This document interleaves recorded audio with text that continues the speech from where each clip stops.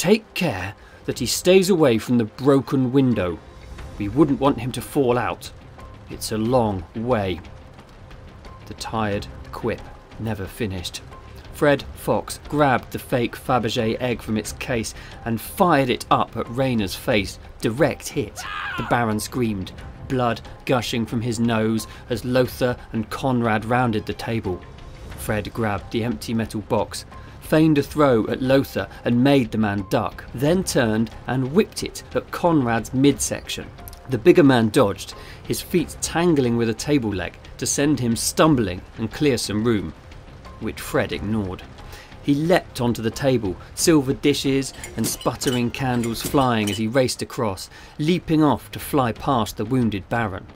Close enough, though, to snatch the Vandalic Crown from his head.